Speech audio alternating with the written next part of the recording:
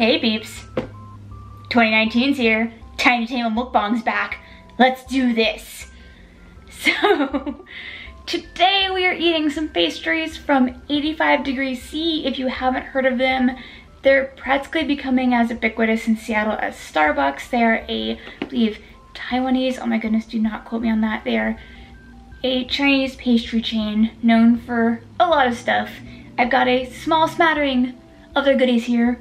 Mainly the stuff I felt like eating today. It's actually a cake on the shelf. And we'll go through eating some of these.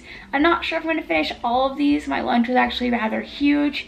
I'm not trying to be clickbait. I bought what I thought was reasonable and then I just haven't gotten hungry and I'm running out of daylight. I want to start by saying this is an interesting one in that this is one of the few chains I will ever cover for a mukbang. Mainly because there aren't really a lot of chains in Seattle. Like, I think I know where one Subway is. I don't know where Wendy's is. We just don't have them. Seattle has a lot of chainlets where we have a lot of just local places have like 3 or 4 restaurants. Like Tacos Chuki's I think has 4 stores now. But we don't really have a lot of conventional chains, and yet we've been getting a lot of like the Chinese and Japanese chains recently, which makes sense because there's a lot of people from China and Japan moving here. So let's eat some. Talk about it. With this awkward January night light we got going on. So we have a sponge cake, if it'll focus, come on. So we got a sponge cake. We have their version of a melon pan, or melon bread. It's got a really crispy, crackly, egg-washed exterior top, nice and golden brown. I do like how this one has a really deep crust, unlike some of the melon pan you'll see in regular bakeries. We have a cream cheese tart, which this is honestly my favorite and we'll probably eat it first because I adore these. It's got like a cream cheese mousse, very similar to a fluffy cheesecake, and then it's got a nice buttery crust. Then we have a cream cheese brioche, continuing my obsession with cream cheese, and a strawberry deluxe cake, whatever that means. Because honestly, I have no clue what these names mean in some cases. Like this was called some kind of like a brioche when it's clearly a melon pan based on the exterior. I got nothing. We'll eat some stuff and talk about it, see what we think. First, I gotta get one of these guys because I just love me a good cream cheese tart. See if we can get it out.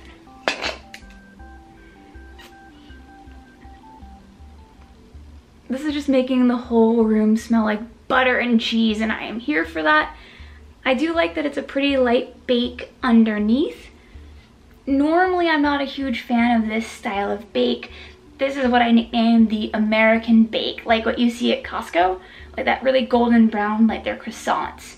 This is not gonna have as much flavor, but I feel like that's a good thing against the cream cheese so they can both shine. If you want to see like a really deep French bake, it's going to have those strong caramel notes in the crust, and that might overwhelm this delicate little filling. Enough talking, I should try some. Cheers.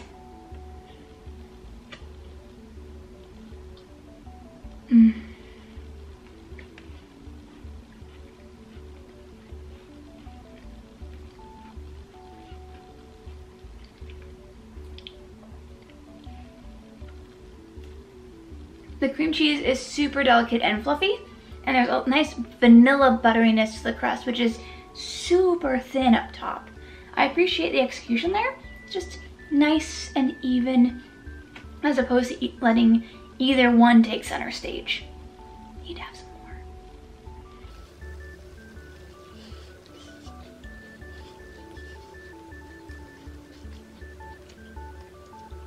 The texture is eerily similar to the cream cheese you'll get on top of muffins. It's that fluffy, spongy cream cheese filling.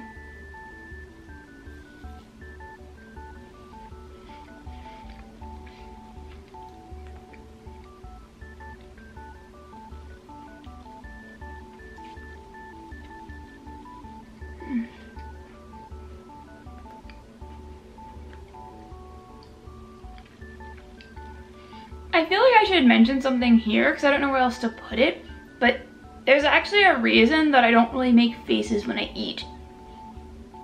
And it's because I started out, before YouTube, doing a lot of professional judging. And I didn't do a lot like on the judging circuit, but a lot of evaluation of food. And it's really, really nice to let everything else relax and focus on the food. Hi, airplane.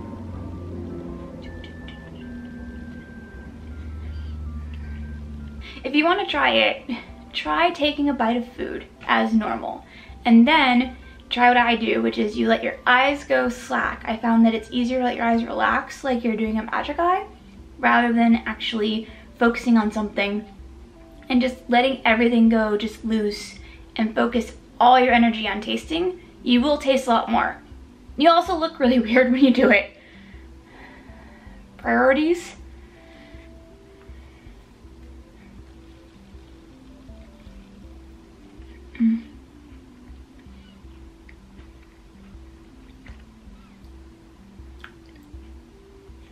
I love the crispness at the very end. It's very buttery, little crispy ends of the tart shell.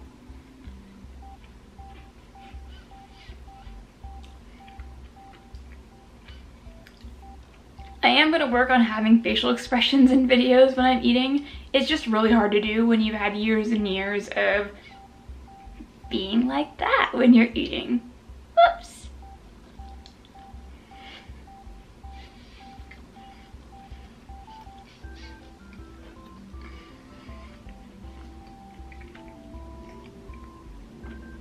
Today's pairing is water because I need it.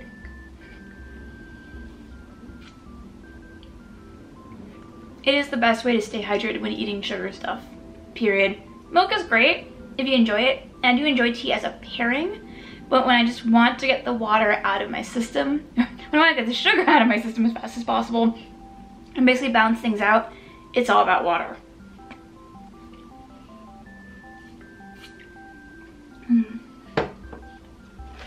Let's try this cake. I don't know if it got here okay. Find out.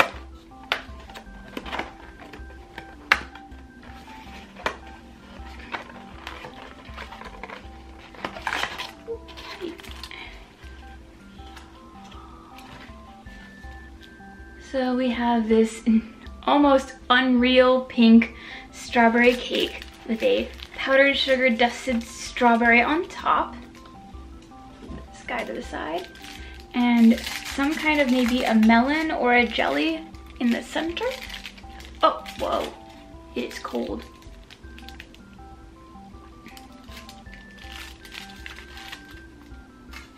It's like a jelly. I know I shouldn't just poke my food, but I was curious.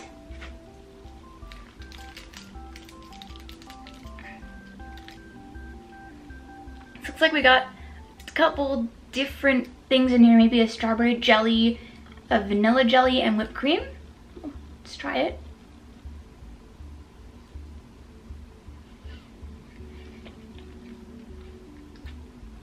It's very sweet, like eating strawberry jam. Alright, let's try the center. Vanilla custard.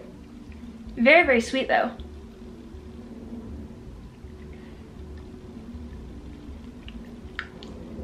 Super sweet, oh my goodness, whoa.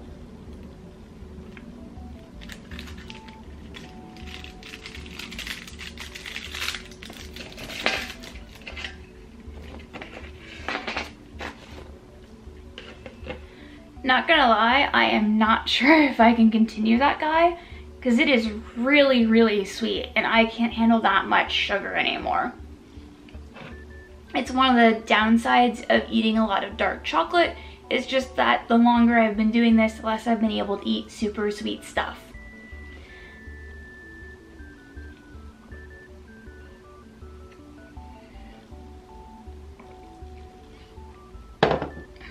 Alright, let's try this sponge cake. It's a chocolate sponge.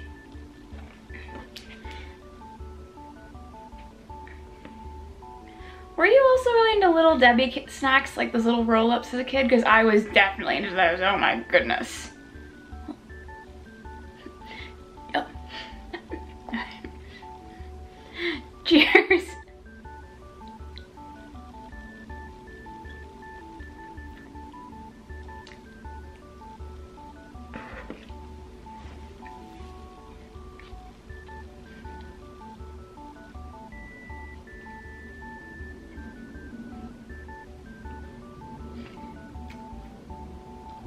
I'm not a fan. It's really dry.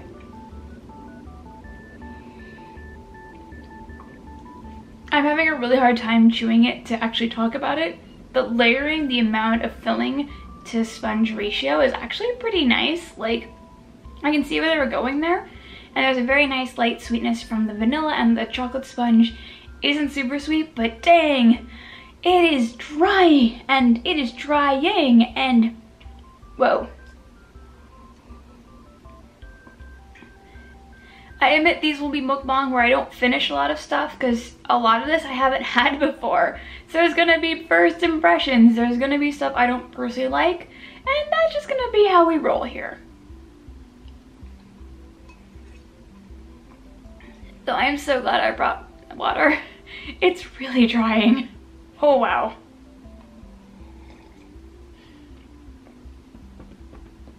I kinda just want to use this as percussion. You know, I played the cello in high school. I don't get where this desire to play the drums is coming from, but here we are. So, melon pan. If you haven't had melon pan before, the nickname of melon bread, yeah. So now you know a Japanese word. Pan in Japanese is bread. Yay! Learning! Not what you expected on a mukbang, I'm betting. Okay, moving right along. A melon pan usually is a cookie crust with an egg wash and then an enriched dough base. So this is behaving almost, well, it did say brioche, so it might be actually a, let's see. This smells like a croissant. This might be the Danish instead. So it might be a, you know, a layered dough with a melon pan crust.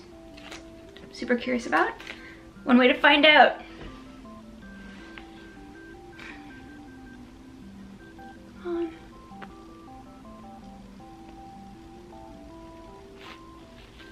Ooh. So this is not a melon pan. I am down for being wrong. And yes, my memory of my purchases is more, oh look, melon pan. So this is a laminated dough. As you can see all the layers here. And it's still got a melon pan crust, which I'm still gonna try separately.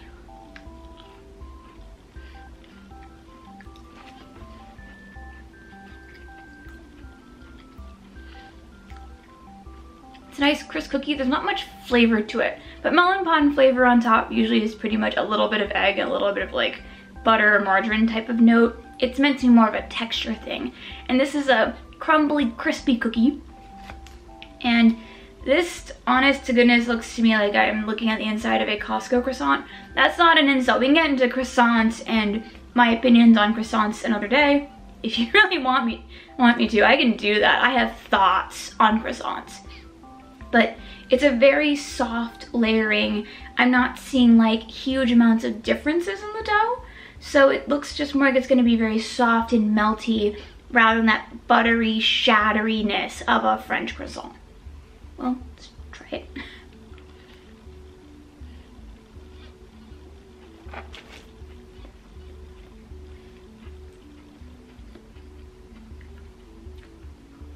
And I'm right and I appreciate it. So yeah, if you've had a Costco croissant before with that buttery, soft flakiness, and then you add on almost a shortbread cookie, that's what this is. It's really fun, actually. It's not what I expected, of course. I was expecting a melon pan, which is more of a fluffy dough, like a brioche. It's delightful. I feel like this needs jam though, like butter and jam would make it just epic. As it is, I could take it a little dry and eat the whole thing. We'll eat some of it. We'll try this guy, see how we go. Try a bit more though first.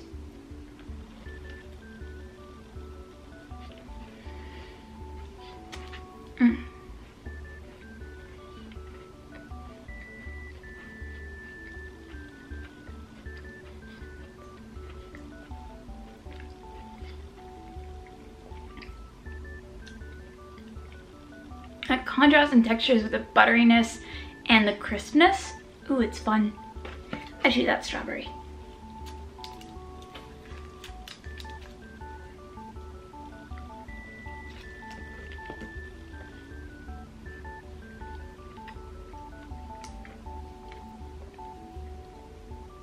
Yeah, the strawberry was a good call. At least for this set, it's a lot of buttery notes, that are kind of overwhelming as they go on the palate. Like the accumulation of butter is a bit much.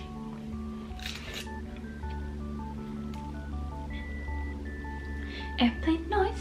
Time for the airplanes. It's gonna be so loud. So this guy is the cream cheese brioche. I do like the sheer amount of sugar crystals on here, so you're getting a lot of nice crunchy bits from the sugar.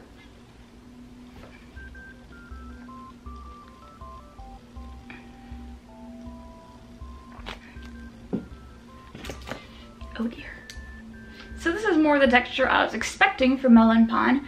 You have this enriched dough and it's got a nice little bit of fluff and some give, and then little dollops of cream cheese. Okay, let's give it a shot.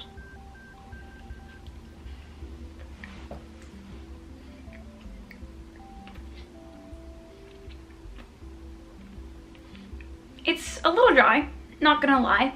Brioche can be a little dry, so that's not too surprising, but I'm gonna try it with the cream cheese.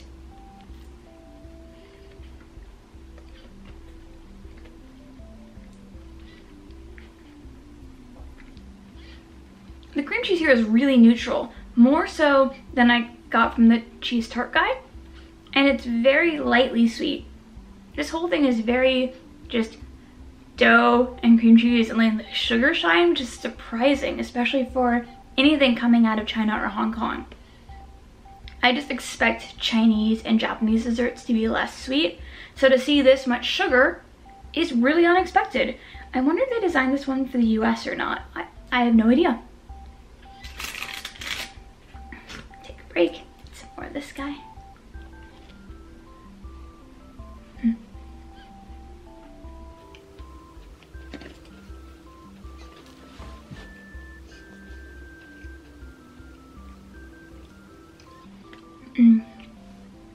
You know what? Let's finish the cheese tart. So I feel like I'm gonna probably fill up about now, to be honest. Like, I like this guy here, the melon pan riff off. The melon pan riff. It's really fun and light, but I want more with it. And the sponge is really dry. The brioche is kind of dry, and this guy is too sweet for me to eat, and this is my favorite, so I just want to eat 2 of them and call it a day. Actually, let me know in the comments if it's okay if I just don't eat things I don't like. I'll probably use smaller portions then, as opposed to doing a first impressions tasting like this guy. I just don't want to be clickbaity on their hand. I don't want to eat food I don't like, and I don't want to make you guys think I'm gonna eat everything on the plate when I would prefer to just not feel ill, especially since they've shown that a lot of people have health issues from mukbang, and as someone with chronic health, everything, I want to be careful, and I'm doing this with permission and the patience of my doctors, so it's nice to figure out a balance that works for me and works for you. For now though, I'm eating the cheese tart.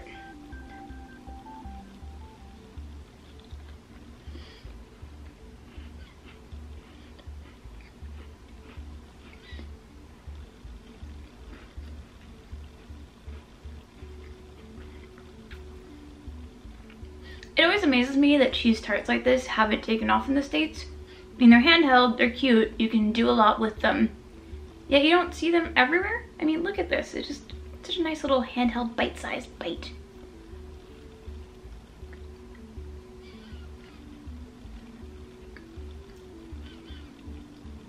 Maybe it's because the States have been so into health food, but I mean, this isn't very big, so you can get a lot of value out of it for your dessert stuff. And I'm being so descriptive today.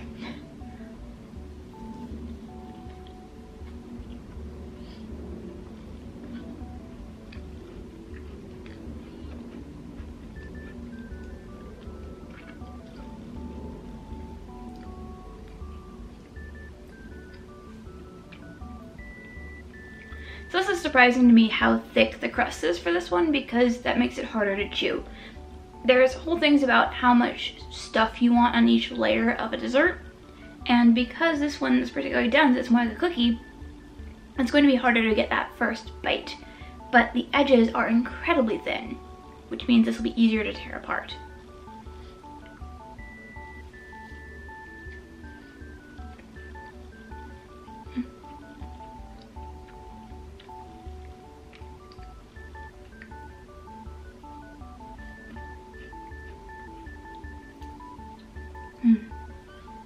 is nice to sit here on an afternoon and eat a cheese tart.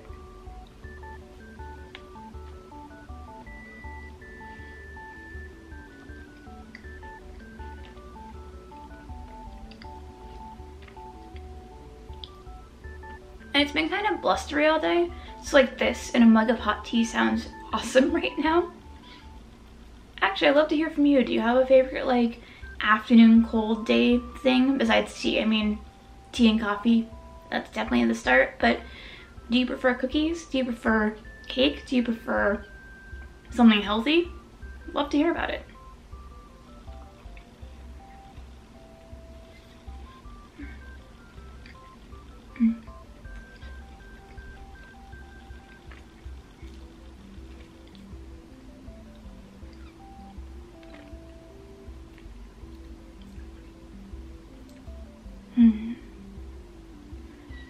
Alright, for the sake of my stomach, and for not getting yelled at my next doctor's appointment, because I bet one of them will watch these one day, I'm gonna call it here with the mukbang.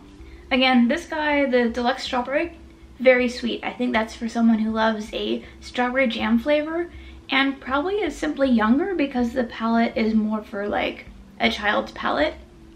Not a bad way, just is. The brioche is very dry, in a way that I'd rather drink with tea, and since I don't have tea, I'm gonna skip on it.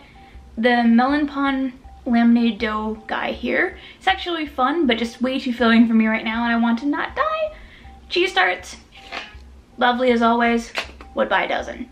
And the sponge cake, just super dry, which again, that might be a case of this bakery. This is the brand new 85 Degrees C in downtown Seattle, and they're allowed to have growing pains. They're only a few weeks old, and I bet if I went in a few weeks, they'd have slightly different flavors.